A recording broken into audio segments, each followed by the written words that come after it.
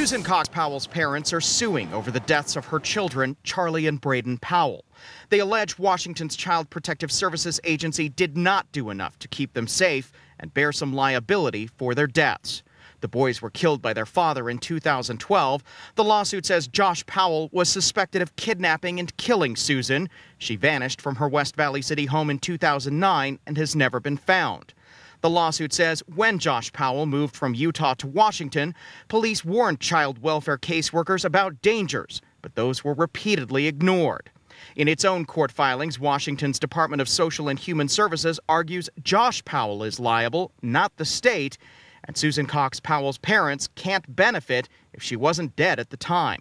The case will go before a jury in Tacoma this week to determine any fault and damages. Now, an interesting side note to this, court documents reveal that the state of Utah had Susan Cox Powell declared legally dead November of last year. In Salt Lake City, Ben Winslow, Fox 13 News, Utah.